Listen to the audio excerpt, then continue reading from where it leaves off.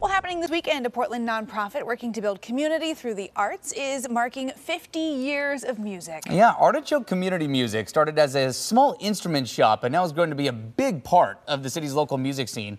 And joining us now on the couch to tell us about their big celebration concert this Sunday is Shelly Garrett, the executive director of Artichoke Community Music. We also have Blaine Heinonen, the drummer from Glitter Fox, one of the band's headlining. That's, first of all, appreciate you coming in. Excited to see your show. Yeah. Glad you're here. Good morning. We're happy to come in. Thanks for having us. Yeah. So, Shelly, dive into Artichoke Community Music. What is it all about? And then, of course, what is this festival all about? Well, number one, it's about community. Started out, like it said, as an instrument shop. It was over in Northwest Portland for several years through several owners. Then it moved to Southeast Hawthorne, which is where most people in Portland will remember it from. It went through two different owners there. The last owner ended up moving it to a nonprofit.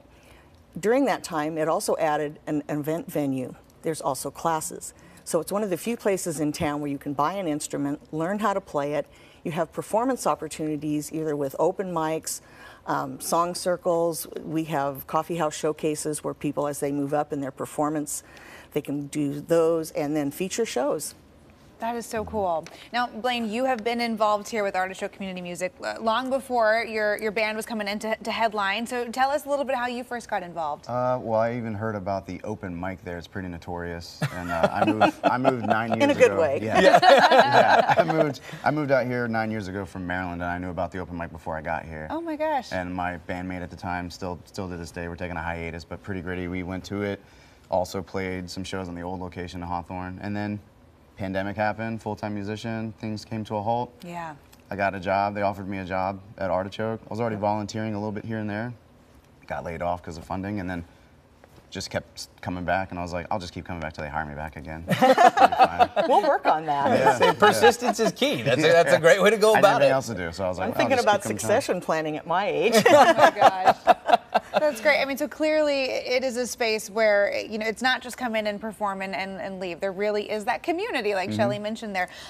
Tell us about your performance, Glitter Fox coming in, and what you hope to get out of this festival. So Glitter Fox, been together for 10 years. I just joined, coming up on my first year with them. We got asked to headline for the festival. Love the group. They're all about, they love Artichoke, and we're all happy to just be a part of the anniversary. And I should mention, all of the artists are performing for free. It's a fundraiser for Artichoke. Wow, that's fantastic. And this week we've had 6 different fundraisers. Everyone has performed for free. We've had some of the old owners bring in their tribe and perform. We're having a trivia contest Sunday night. Tonight we have a sold-out show with Kate Power and Steve Einhorn, who owned it for 26 years. Monday night we had an open mic with Richard Colombo and brought in a lot of people who had not ever been to the new location. It moved there in 2017, so we're rebuilding that tribe.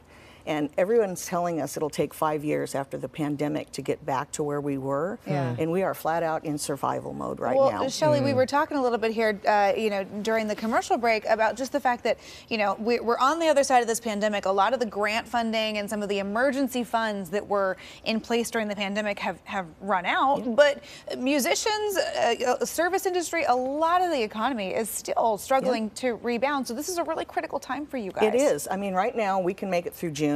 If we have successful events this week, we'll make it through July. Wow. Otherwise, it's hand to mouth. And the community the Artichoke community is such a family. They have just stepped up. People have been giving us donations. We have a Patreon membership started that's 3 times more than it's ever been. It's not enough yet. We're still working on that. But I've only been there for just basically 2 months. In that time, we've had a 3-day sale. We've had an 8-hour telethon. And now all these events. So we're hoping the community remembers where we are. I'm being really honest with them about the fact that we're on the ropes. And so I think they're going to tell us whether or not they think we're still viable. Wow. And being viable to me is, it's always been a place where folk music has been celebrated. We've really, and before me, started expanding genres. We have Irish music. We support a Celtic nonprofit with a monthly show.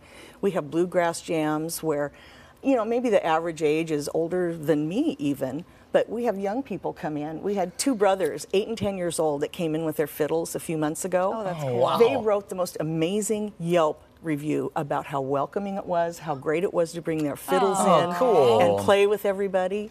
I've got a lot of history. You're talking about the blues. I was Yeah. on the board of the Blues Association in the 90s, and most recently the last 3 years up until 2021.